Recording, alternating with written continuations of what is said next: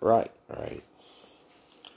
Alright, sorry I got cut up again. This time it was, I had to delete some videos, right? Alright.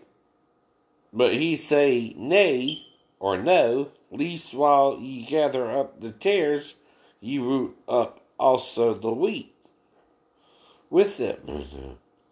Let both grow together until the harvest.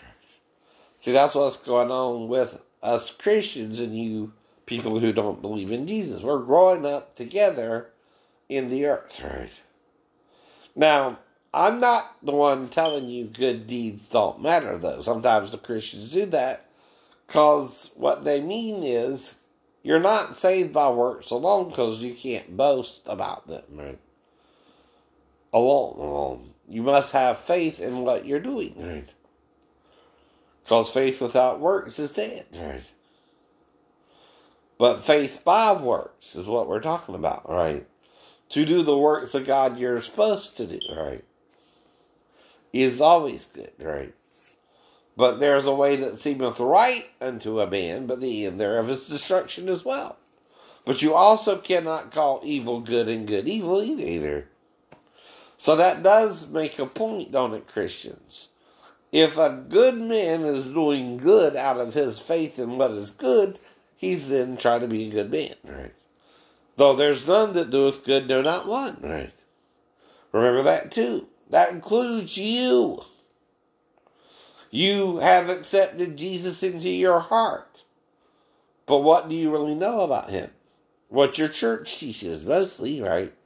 Well, if they're not teaching you everything, you're just as lost as your own pastors who are false pastors and false Christs, right? See, they're trying to replace Jesus with their own understanding. Even the pastor at Garden City Baptist Church is doing that, right? He thinks his knowledge of Christ is more important than the truth, right? And he won't tell you the truth, right? But Christ can't make him either. That's his sin, right? And he will be judged for that, right? But even his congregation, though they don't know, ignorance is sometimes bliss with the Lord. I showed you that too. No. But if you know more, you have to tell the truth more than those who don't, right? You got to explain what you're talking about.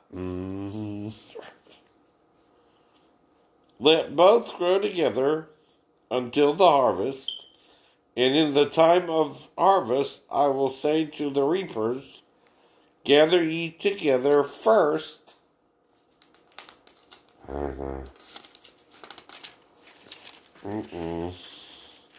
The tares, right? Well, Christians, if you're raptured first, are you not a tare? Uh-oh. And bind them in bundles to burn them, but gather the wheat into my barn, right? Do you understand that parable? No. Who is the tare but the men following Satan into hell? But even Christians will be told by Jesus, depart from me, ye workers of iniquity, I know you not, right? Not everyone who uses the name of Christ is of Christ. That's why Jesus says, many are called, but few are chosen. You forget that too. I know. That applies to you. Are you being 30-fold, 60-fold, or 100-fold for Jesus too, right? One is better than the other, by the way. 30-fold is the least you can do. Come on, right? Then 60-fold. Then 100-fold.